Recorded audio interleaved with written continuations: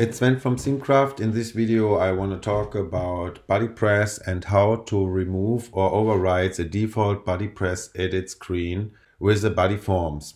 Often the BuddyPress profile edit screen is overwhelming and comes with a lot of options, and clients never have been happy with it. So we decided to simplify the edit screen by using BuddyForms and make BuddyForms available for the different member types. In BuddyPress we have the possibility to use different member types and display different profile forms for different member types by using BuddyForms. Let me quickly go into all in detail.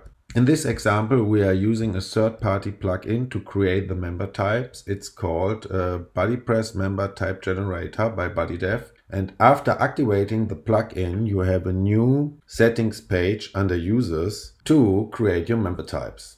I have prepared two new member types, teachers and students. If you visit the BuddyPress settings page, you can see a new tab, BuddyPress, where you can define a form for people with no member type and for each member type, so that you can give individual member types different forms. Select the form you want to display to your different member types and save your setting. This will automatically replace the default BuddyPress edit screen with a BuddyForms form, as you can see here. If we remove this form and set it back to BuddyPress default, we will get the BuddyPress normal default edit screen. With these options, you are able to select a default form for all users with no member type and also define the forms for the individual member types.